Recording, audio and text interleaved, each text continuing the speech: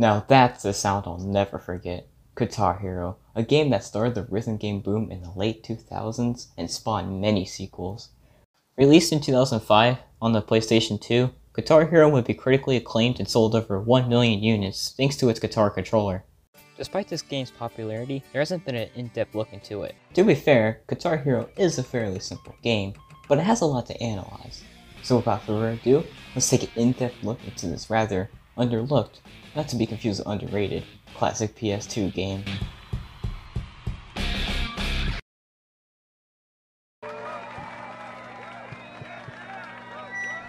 The presentation of this game is very appealing to new players, considering this game to be the first in the series. Once the player has entered their band name, they're greeted to a simple diagram that shows how to play Guitar Hero in 3 simple steps. Moving on to the main menu, the player gets 5 options: Career, Quick Play, Multiplayer, Tutorials, and Settings. If the player has at least an IQ of 20, they know what each of these options will do, leaving no room for confusion. The player is most likely to go to tutorials first to understand more of the game. Luckily, there are 3 steps that are simple and only a few minutes long. The player really only needs to play the first step to understand the game enough to get through a few songs. Once the simple game mechanics are known, it's on to quick play. The player has 10 famous rock songs they can choose from various artists. Once the player has picked their song and difficulty, the game can be played. The song list has a nice variety of rock music that varies from classic rock to more recent rock. Well, recent according to 2005. The song playing part shows the main gameplay. Not only will they use what they learned in the tutorial, they'll also see new things that give energy and fun to the gameplay.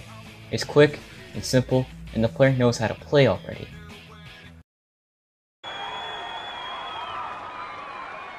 Alright, let's get the boring basics out of the way. Guitar Hero is easy to play, but hard to master. To play, hold down a button that appears on the fretboard, and strum it when it touches one of the 5 colors near the end of the fretboard. Hold down multiple buttons for chords. Chords will give you more points.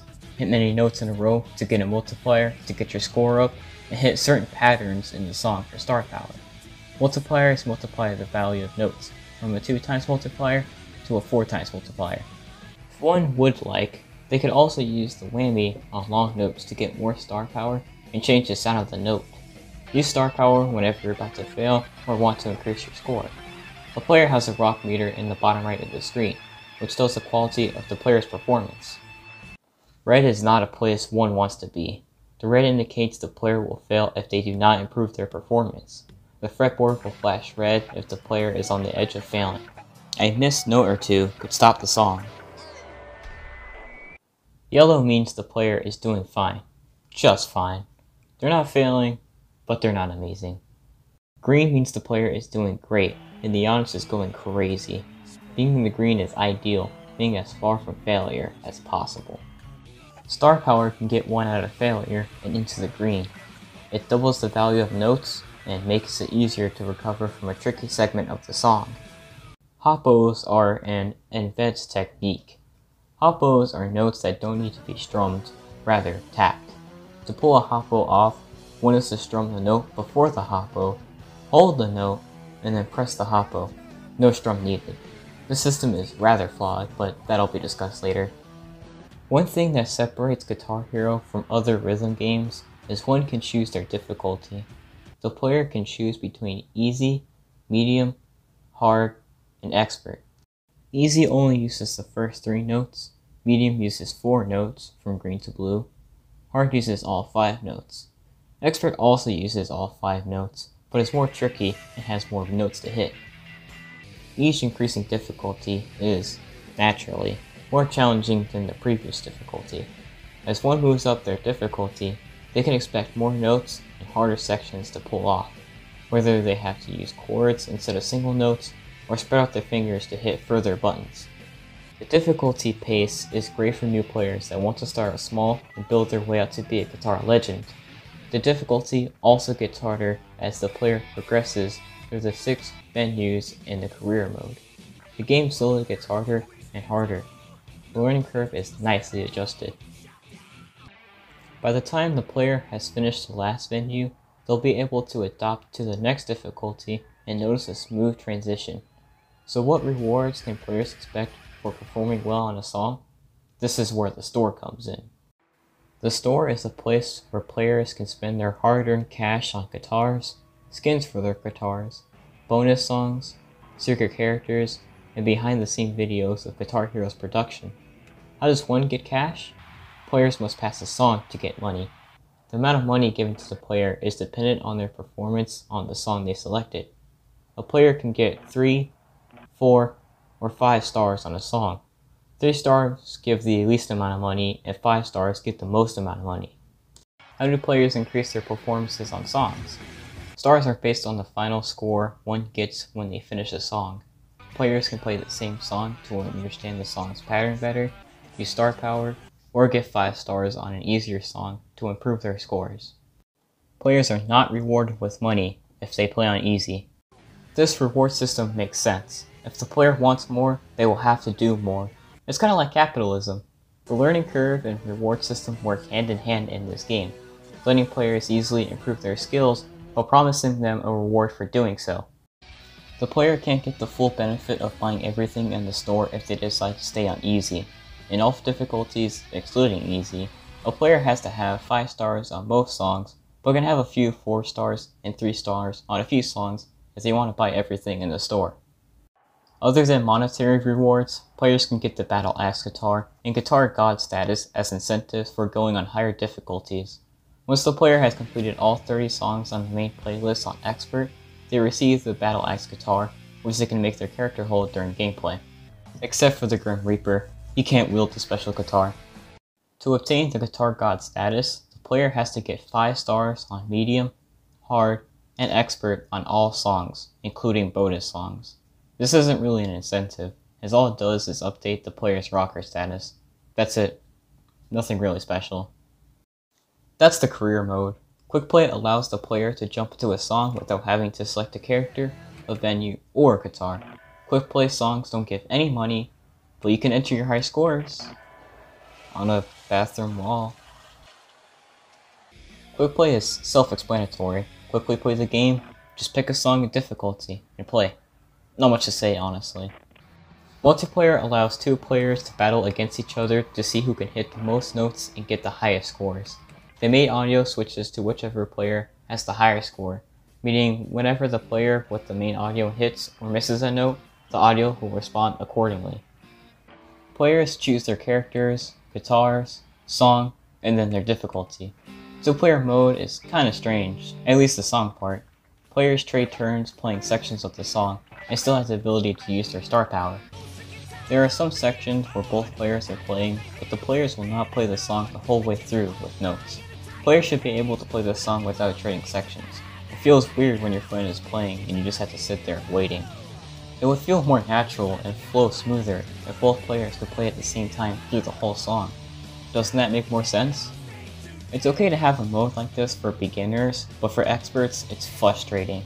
The second player may get a section that has more notes than the section the first player gets, making the mode unfair by giving the second player an upper hand. For what it's worth though, it is still fun to play this game with a friend. Seeing who's better at the game sounds like a nice night with the boys. I've done that before, but everybody knew I was the best, so no competition. Next up is the tutorials. The tutorials are comprised of 3 steps that cover everything in the game. Not only are they short, but they're very helpful in telling the player how to play the game and how to be a better player. The tutorials go from the basics to advanced techniques pro players should know. Finally, the options. Options include sound settings to adjust the sound levels of the music, game sound effects, and toggle stereo sound. Data settings to delete a save file, rename a band, save a file, load a file, and toggle autosave. Bonus videos, which are purchased from the store and the credits. Not really gameplay, just things to adjust the game settings and things to watch.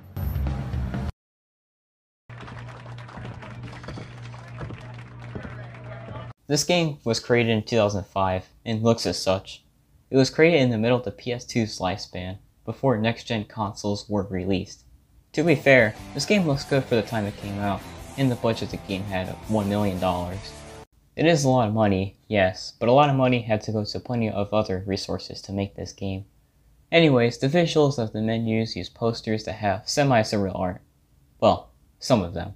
The menus are supposed to give a feeling that the player is outside a huge concert venue, and the posters are supposed to be signs for the musicians playing in the venue or advertisements that sponsor the venue. They fit quite well with the text. It makes it look like the text is part of the posters and not just text that's over the posters. Mixed with the menu music, this theme is a brilliant idea and complements not only the idea of the game, but the gameplay itself. The menus are before the concert starts, and the gameplay is the concert itself.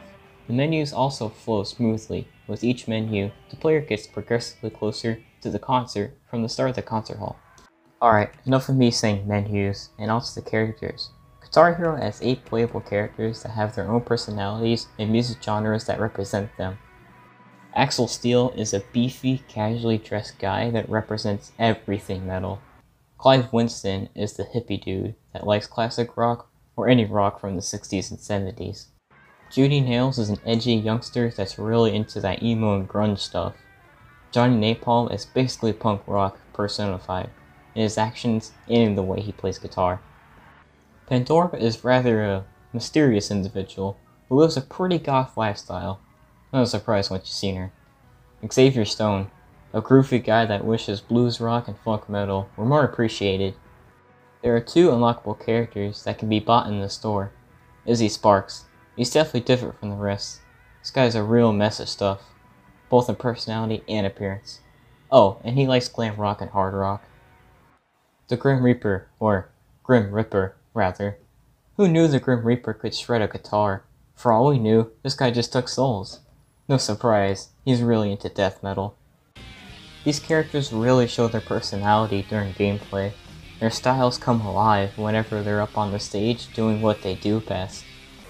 They're so full of energy and identity, they make the player feel like they're a rock star and gets them so excited to be playing a fake guitar.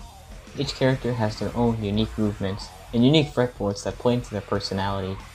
Whenever the player activates star power, the character will do a crazy feat with their guitar, while still being able to produce sound with their guitar. Also, whatever notes the player hits, the character also hits, another way of immersing the player into the game.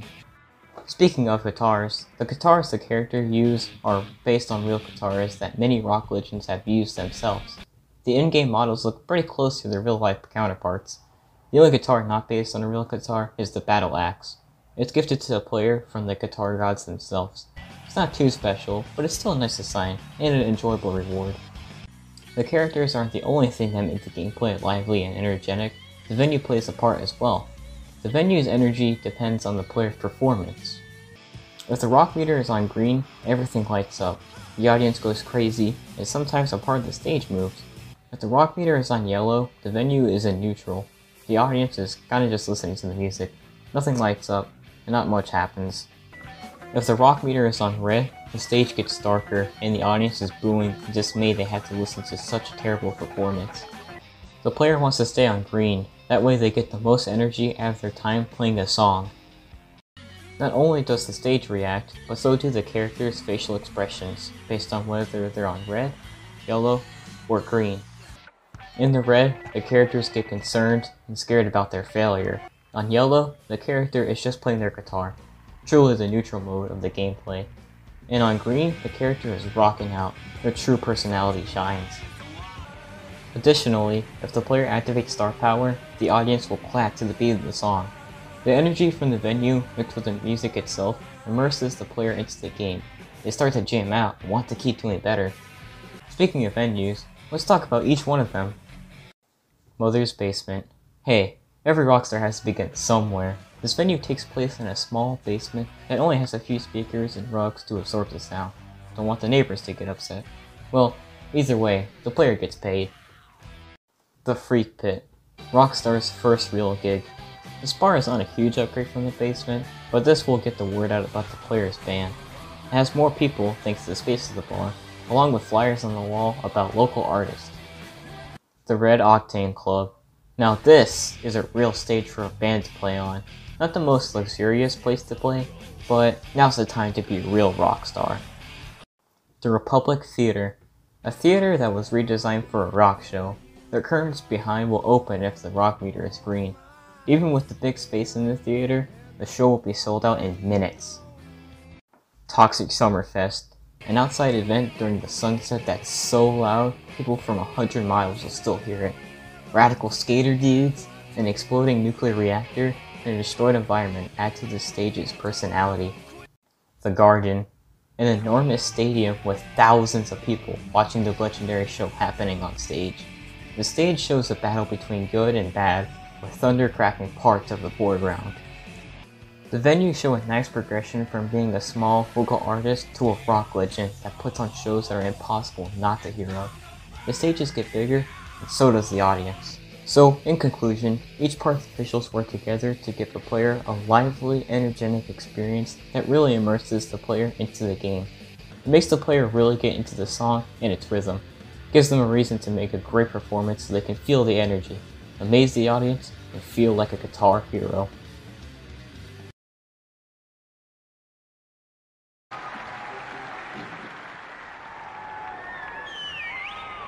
Now, let's get into the music of this game. Here, let's just jump right into a song. Fat Lip by Sum 41. Being the skate punk kid I am, this is a perfect song to play. As made famous by Sum 41. Well, that's one way to give credit to the artist. It sounds a bit different from the actual song. Maybe it's a different version of the song I never heard of. Heck, it could be a recording made specifically for Guitar Hero. Okay, that's a bit of a pipe dream.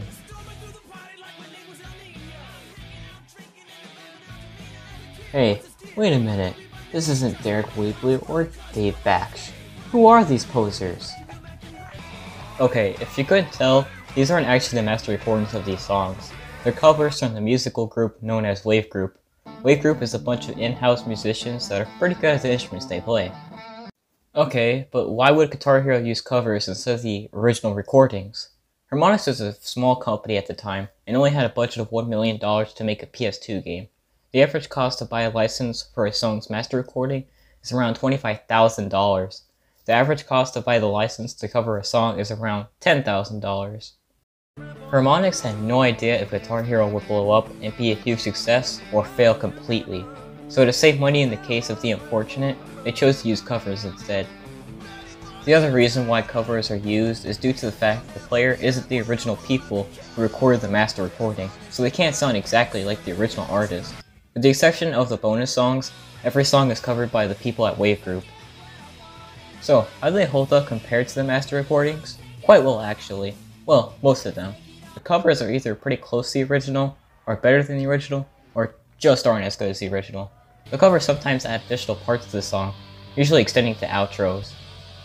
There's a solo in Ziggy Stardust not found in the original song that fits so well into the song, it makes one wonder why Bowie himself didn't think of it. The sound quality of these songs are also improved, considering some of the songs were made when records were the primary way to listen to music at home. Speaking of that, the variety of music is very broad and large. The songs spanned over many decades and many genres as well. The oldest song, Spanish Castle Magic, is from 1967, and the most recent songs are from 2005 that take up a majority of the bonus songs. The genres are plentiful, too many for me to list verbally. The song selection is beautifully put together. Guitar Hero has songs for popular artists, but also has songs that are for more unappreciated artists. This game will definitely expand the player's spectrum of rock music. It's doubtful the player has already listened to all these songs in the game before. Okay, that's the main song list. The bonus songs include local artists in the Boston area, artists who had a hand in creating Guitar Hero, whether it be song production or gameplay production, and Zakk Wylde. It's strange that Zakk Wylde, legendary guitarist known for his band Black Label Society, along with working with Ozzy Osbourne on his solo albums, is on a setlist that consists of rather underground artists. To be fair, Harmonix didn't ask Wylde to be in the game. Wylde asked Harmonix to be in the game after he learned about its existence and enjoyed the idea of it, which was during the end of the development of Guitar Hero. And the song was pretty fun to play anyway. Besides Wylde, the second notable song is Cheat on the Church by Graveyard Barbecue. Harmonix ran a contest called Be a Guitar Hero, and whoever won got their song included in the game. Graveyard Barbecue was the victor, prompting them to meet with their Harmonix team and coded their song into Guitar Hero. The song is very different among the bonus songs in the game and even the main set list. It's definitely a unique song, so I'd say it deserves a spot in the game. A cool thing about these bonus songs is the loading screen before playing them gives context to which Harmonix employees made it, or a brief description of the band. Some of the people that perform for the covers have one of their songs in the set list. Overall, the bonus songs are a really nice addition to this game. All the popular artists got their spot in the main set list, and then the underground artists get their spot in the bonus songs. Additionally, most of the covers are just as good as the original songs, but the bonus playlist is a great way to expose players to lesser known artists, and the types of music are spread across many decades and genres, which is also a great way to expand the spectrum of the player's knowledge of rock music. Also, praise Tyson Yen and Marcus Henderson. I love these guys.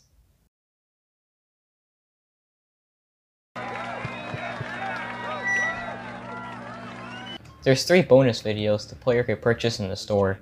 Each of the videos follows the making of the characters, venues, and songs. The making of characters and venues show a screen capture of in-game models that is complemented with commentary by designers of the topic discussed in the video. They're informative and filled with commentary that touches on the smaller details of the game. The Making of Songs video is a live-action recording of random bits of the people at Wave Group making music. It shows every part of musical production, more than just the guitar. There's 2 hidden songs that can't be accessed by normal play. One has to use a cheat device to access them. The songs are Triplet by Andrew Bush and Graveyard Shift by an unknown artist, though Harmonix reported one of their employees named Aaron made it. It's not 100% confirmed though. Both songs were put in the game without permission by Harmonix. They look pretty fun to play. I don't have a PS2 cheat device, so this isn't my footage on the screen. There's also a few cheats the player can activate by tapping a combination of buttons on the main menu. They're pretty silly, but they add a bit of stupid fun to the game. Look at Judy Nail shredding on the Guitar Hero controller, or Pandora playing on Thin Air. Now that's talent. There's also an unlock all cheat for those that can't be bothered to complete the campaign, or they just want to play Bark at the Moon without wasting a few hours.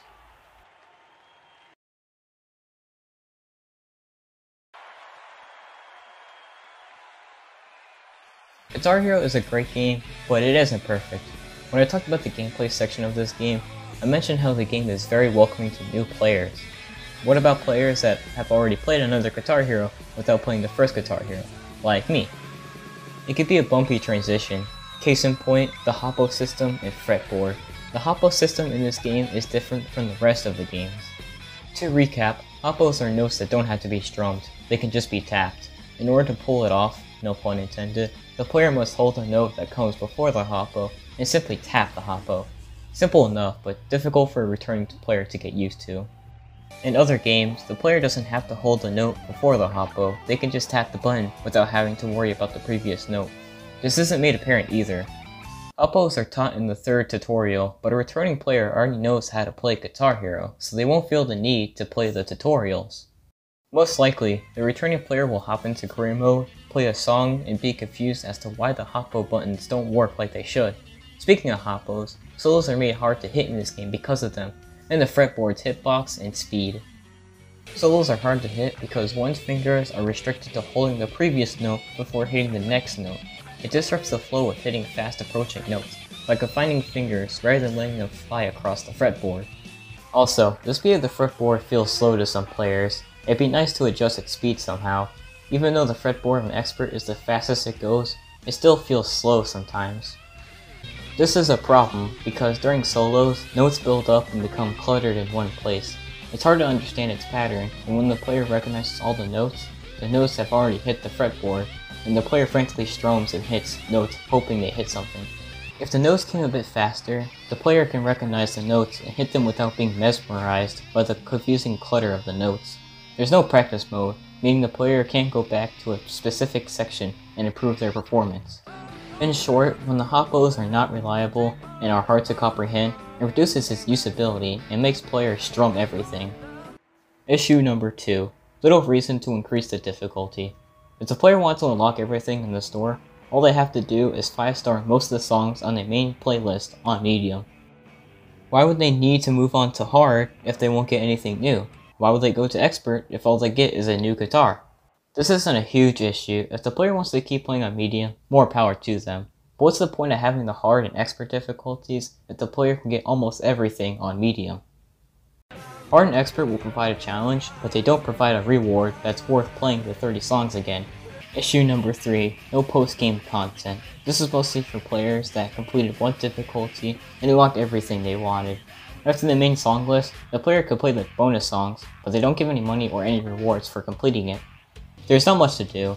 The player could try to 5-star every song, but once they bought everything, the money for a better performance won't buy anything, because there's nothing left to buy. There's also the bonus videos, so that's another thing, although there's nothing stopping the player from playing the bonus songs or bonus videos while they're still on the main set list.